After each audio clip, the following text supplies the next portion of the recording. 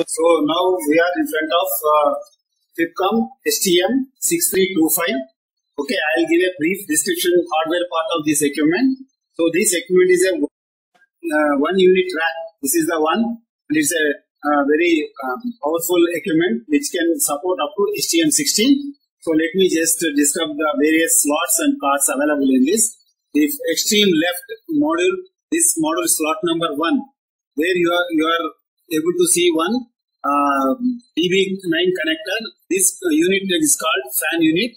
In this there are 4 fans to keep the temperature of the equipment under control, and there is a DB9 connector which is used for external synchronization or alarm extension. And slot number 2, 3, 4, 5 are dedicated for traffic modules. So various traffic modules can be put into these 4 slots. Okay. So at present in this lab we have provided SPIMX SDH PDH interface module cross connection STM1 module on slot number 3, from which we have taken out 21 A1s and terminated on the DDF. And in slot number 2 we have put SIMX4, which is STM4 with as a protection. So this directly is connected to the first station.